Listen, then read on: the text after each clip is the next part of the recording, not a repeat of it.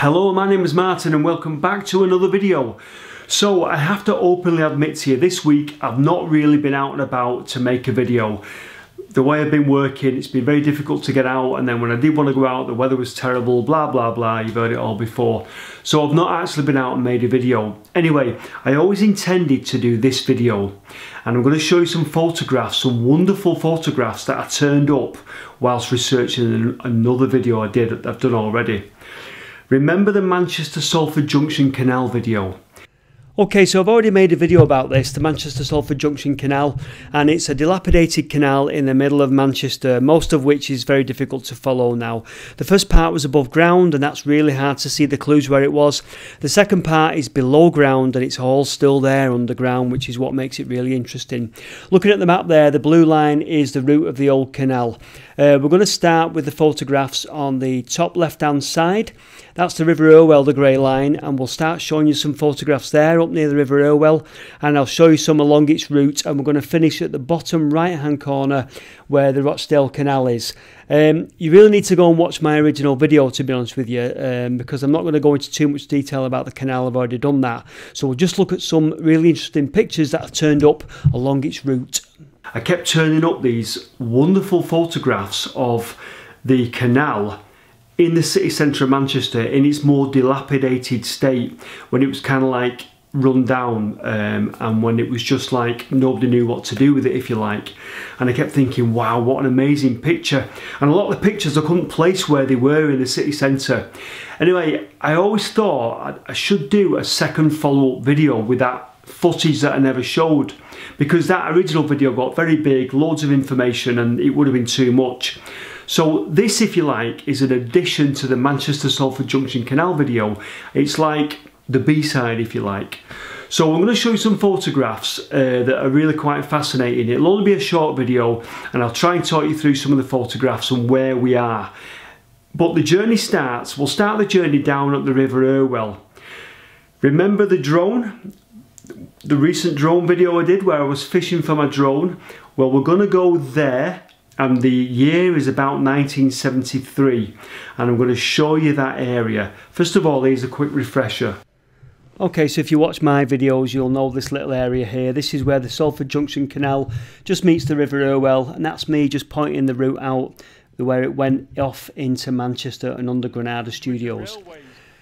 I flew my drone and crashed my drone in those railings just across the way there. So my last video was all based around there, where I was looking for my drone, doing some magnet fishing. So it's a very familiar area, this, if you watch my videos. But let's go back to 1973.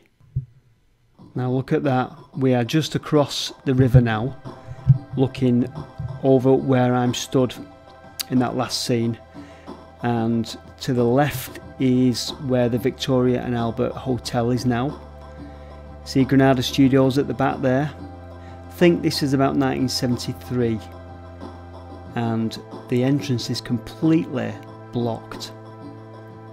To the right now, that is a car park, or a brand new car park, but look at that. There's another shot of it. And you can now see to the right there where those railings are. That's where I did the magnet fishing for the drone. But how different is that? And look at that, just dumped a load of stuff there, blocked the canal up. And there's the spot.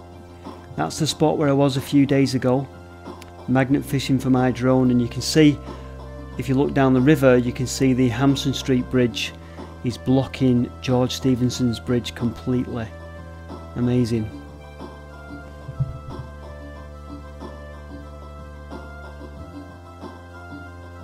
Okay, so this is entitled Granada Irwell Portal. So I don't know if this is just after Water Street on the Granada land, not quite sure, but we're definitely down near the Irwell still, so we're still at the start of it now. And this is Camp Street. Now when I did my original video, when I was on Camp Street, I was further down towards Granada. This picture is taken up towards Deansgate. In fact, that's Deansgate in front of us, just behind the green lorry. Again, I think the year is 73, and looking at the vehicles, it looks about right. Not sure if those buildings are still there or not, because I never actually went up. I've not been able to sort of compare this picture with now. But again, fantastic picture. Now, as you can see, the canal is still underground. It's been underground all the way under Camp Street, and it's gone underneath Deansgate, and we're now underneath the Great Northern Warehouse. And you can see we're still well underground here. This picture's dated 1938, so the canal is well not in use anymore, and it's closed. But you'll see this is a wharf area underneath the Great Northern Warehouse, and you can see the canal in the left hand corner there. That goes off now on its route, but this is how it opened up into like little wharfs, and goods could be unloaded here and lifted up into the Great Northern Warehouse. And of course, the fascinating thing is that all that is still there.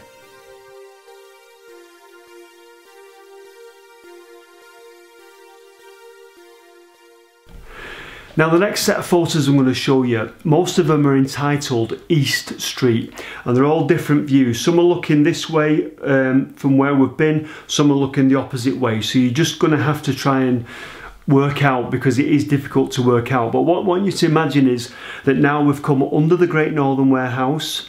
Behind that is GMX, or Central Station. We've come underneath Central Station, and all the time we're coming up locks, so coming now back up to street level. We're somewhere now. East Street is over towards where the Bridgewater Hall is, and the canal is now at street level almost.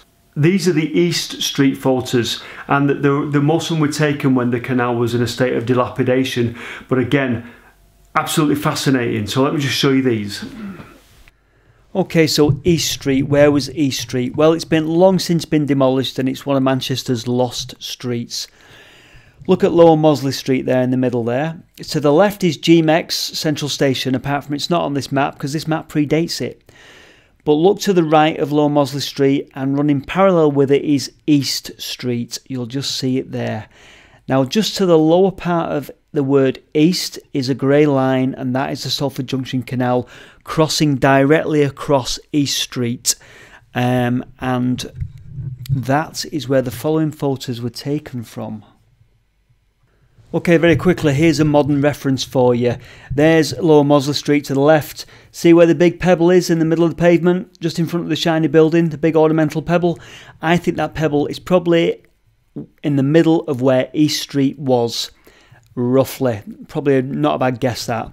Salford Junction Canal is just below street level, and it's going to cross right in front of us at a right angle to Lower Mosley Street. So that's just roughly so we can work out where we are. And the pebble is on East Street. Okay, so here we are. This is looking towards Lower Mosley Street. We're stood, I think, in the middle of East Street, and you'll see the canal running there, about to run underneath Central Station GMX. Now, don't forget, GMX was built over the top of it. You can see this gives a good indication of the level at where the canal is now. Now, don't forget, it's going to go down locks and down and go lower than this, and eventually go underneath the city streets. But at the minute, it was just below street level, and that picture just illustrates it quite well. This is the same tunnel, the same view, but a little bit closer in, and I think an earlier picture. Look how dilapidated the area is.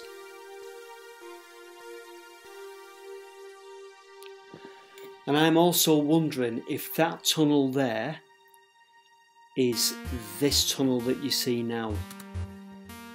Not sure. That featured in the original video. That's the one where you can see the towpath, where I showed you the original towpath. But I don't know. This is where I start to get confused. So your thoughts and your comments welcome. This is difficult. This throws me completely. Again, I think that's the same tunnel we've just been looking at, but obviously much later, because the buildings either side of it that sort of were quite cavernous before have now been pulled down. So that's an interesting photo taken much later. Okay, so I think this is the same bridge again. Again, this is entitled East Street, so I think we're looking at the same view. Those buildings, those cavernous buildings are there. In the previous picture, the guy was stood right in front of that little tunnel, if you remember. This is 1920s. I didn't put the pictures in chronological order, I'm sorry, I just didn't do that. But you'll see the canal has still got water in. Obviously by now closed, but about to probably fall into a state of disrepair. Okay, so unintentional by the photographer, but who is the lady in the window? Probably working in her office, roughly 1920. I guess we'll never ever know.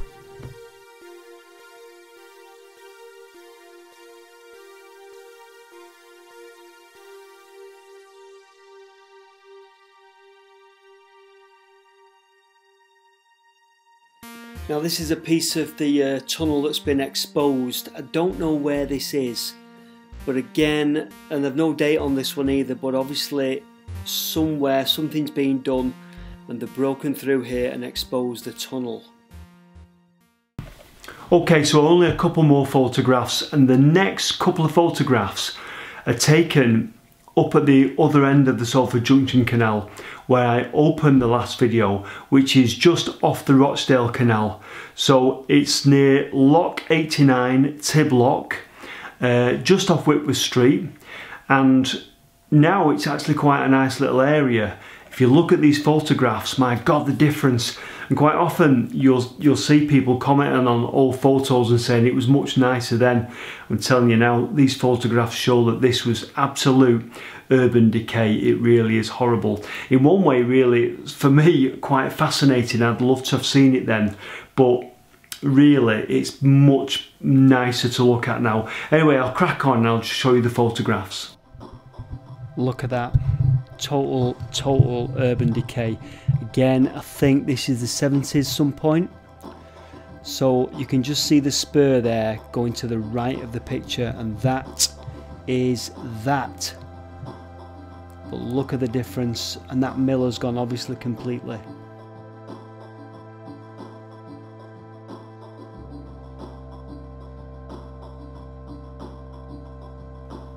And then this is with our backs to the spur, so the Salford Junction Canal is behind us. We're looking at the T-junction with the Rochdale Canal, and then in front of us is Whitworth Street and the railway arches. And look behind the railway arches, you can still see the remains of the old Gaythorne gasworks.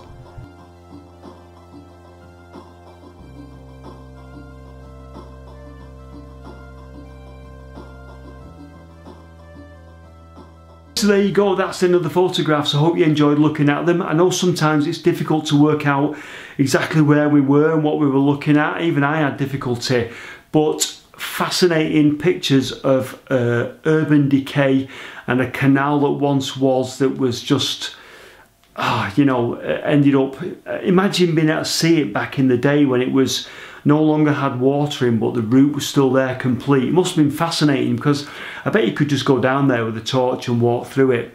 Absolutely fascinating stuff. So that's the end of that. Bit of a video with a difference. I wasn't out and about. I hope you don't mind. I hope you enjoyed looking at those photographs. As it happens, I'm going exploring something tomorrow, which won't make any sense depending on when you watch this video. But nonetheless, there's another video coming up very soon. Thanks for watching, take care, and I shall see you very soon in the next video. Bye for now.